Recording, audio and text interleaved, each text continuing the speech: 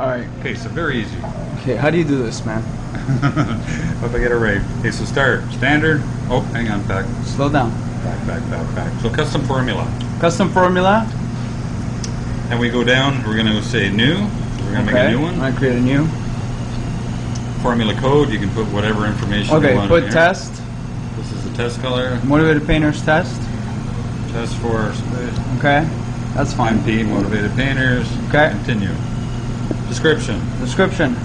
What are we going to make, a black or red? This is going to be Motivated Painters blue. Blue. MP blue.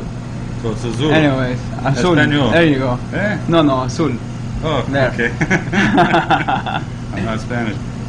Mixing scheme, we're going to change that to the one that you're using. WaterBased, if you're using Spectral Gray, whatever it is. For whatever, there's many more in here. Yeah, okay. Here in the US, it'd be a whole pile that we don't have access to. Okay. Manufacturer, whatever information, you can keep adding. Okay.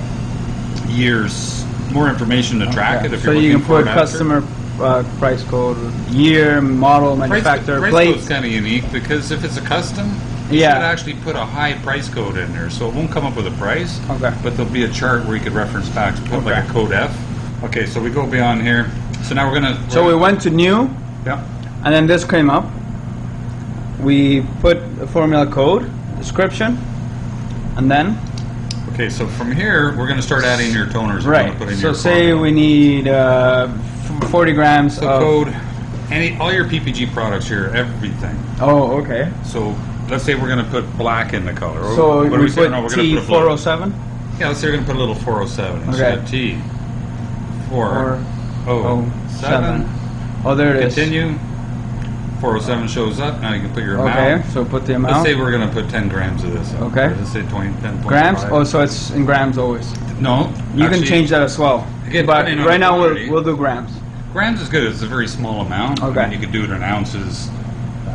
Obviously, it'll automatically adjust itself later, depending on the quantity you want to mix. Okay. After you've got your amount, everything's happy there. Add, replace. Now it's gone into the formula. Okay, and then now we're going to try and make a blue, so we add another toner. 412. Very common color.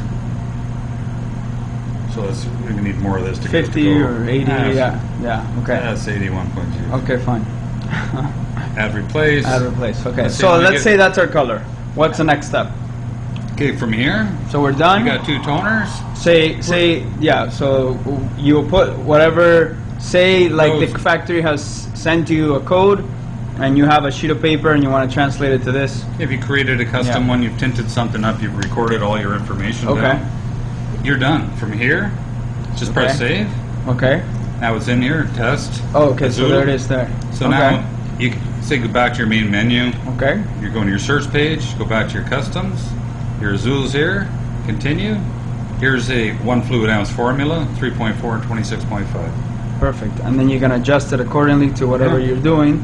Whether it's a liter, half a liter, and pint, you're good to go. Yeah. And that will go right ahead to the reduction and all that stuff. All the normal screens would apply to it. Awesome.